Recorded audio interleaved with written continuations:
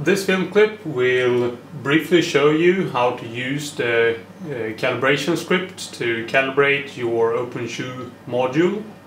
The script, or rather the script package, is available on the OpenShoe.org homepage. The calibration itself is based on a blind system identification approach in which the gravity is used as an excitation signal. Consequently, the calibration is primarily for the accelerometers.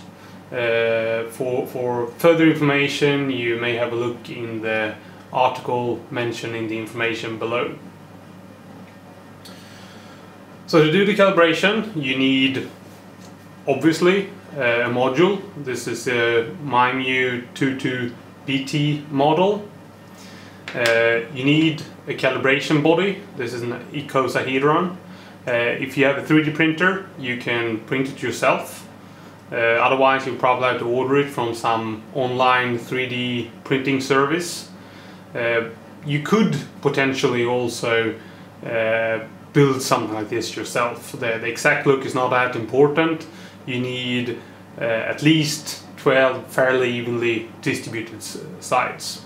But to print it, the STL file is provided on the homepage. Then of course you also need a computer with MATLAB and the script itself, or the script package. If you don't run 64-bit Windows, you will also have to compile some MEX files. Before you do the calibration, you will have to you should let the module warm up to reach a stable temperature. Simply turn it on and let it sit for, say, 10 minutes. That should be sufficient. The module needs to be paired with the computer, and the module model and the COM port of the module will need to be filled in at the top of the main file of the script package. So to do the calibration itself, or perform the calibration, run the main file of the script package, open the main file and press F5. Now you will be prompted on the screen with some text saying that you should let the module warm up, blah blah blah blah, and then finally press any key to start. So press a key. What we should do now is that you should turn the body and let it sit for a few seconds on each side.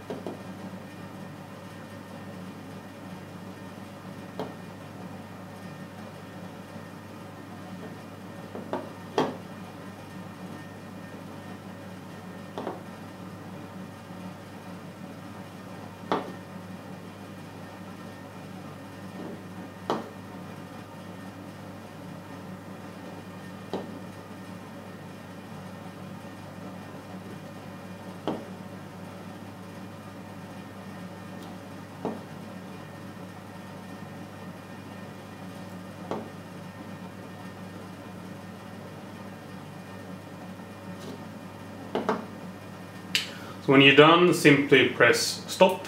Now we're almost done. What will happen is that the stationary periods are picked out. The stationary periods are used to estimate the calibration parameters. The calibration parameters are subsequently used to generate a user calibration header file, which you will see here in the current folder now. This user calibration file, user calibration _ IMU22bt.h, you should add to the config folder of the navigation algorithm project, compile the code and load it onto the module. Finally, what happens is that the data and the results are displayed. So what we see here in figure 1 is the complete recorded data, the specific force on top and the angular rates in the bottom. Blue regions are the regions picked out as stationary periods. Red regions are the dynamic periods. White regions are stationary periods which are either too short, too long, or redundant, so they have simply been ignored. In figure 2 we see the selected specific force data. The raw data from individual IMUs is displayed in blue, green and red.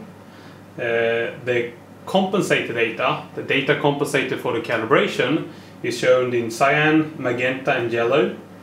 And the combined data, the combined compensated data from all IMUs are shown in black.